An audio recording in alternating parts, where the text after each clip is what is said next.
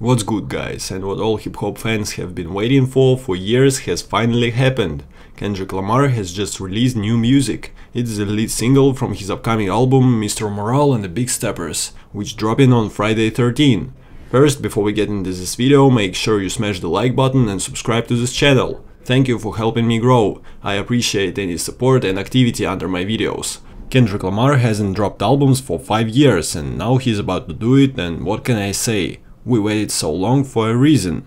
It seems like in a couple days we'll get crazy project from one of the greatest artists, rappers of our generation, because this single that he delivered gives very high hopes, and we gotta talk about that. The single turned out to be the 5th part of the series of tracks The Heart, beloved by Kendrick's fans. Kendrick speaks on behalf of the new alter ego Occlem, telling about the negative imprint street culture has left on his life and the lives of other famous black personalities. And of course, once again, we gotta give credit to Lamar for his incredible writing. In this track, it's a very creative idea just to enter into different perspectives and present your ideology, your vision through these perspectives. It's just amazing when at the end he rapping from Nipsey's perspective, spitting these hard-ass, heart-touching bars. It just shocked me. Many people say Kendrick got them in tears. And not only the inner part, Kendrick's pen game is good here, but this record also sounds just beautiful. This wonderful instrumental with Marvin Gaye's sample, I Want You. Mwah. Visuals is also an excellent addition to this composition. Kendrick rapping against a red wall, occasionally transforming into other celebrities, including O.J. Simpson, Kanye West, Jussie Smollett, Kobe Bryant, Will Smith and Nipsey Hussle. In this way, he reinforces the integrity of the concept, demonstrating the perspective of different personalities. All in all, Kendrick did an excellent job.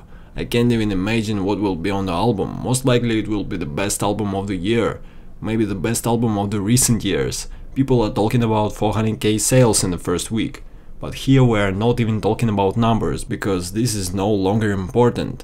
Man, perhaps we have a masterpiece on the way. And yes, Kendrick Lamar has once again proved that he is the kind of artist who can go ghost for mad years, come back and blow the fuck out. And no matter how long he lives, no matter what hiatus he takes, people will not forget about him. You saw what happened. As soon as he announced that he's releasing an album, everybody just got on their ears about this news. Twitter was covered in Kendrick, and now he drops this miracle, and what can we see? All the rappers say that they are amazed with the new Kendrick, and he inspires and motivates them by setting such a high quality bar. Write in the comments what do you expect from this album. I'm super excited. I think it will be something about Good Kid, Mad City, Pimp a Butterfly quality level, another classic from Kendrick Lamar.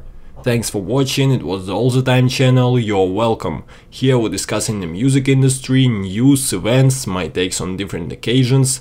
So please subscribe, hit the bell, become a part of this channel, help this thing grow. And of course don't forget to smash the like button. So stay tuned guys, wait for the next videos.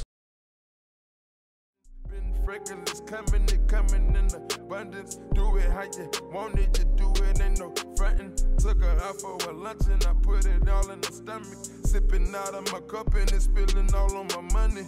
High as a fucking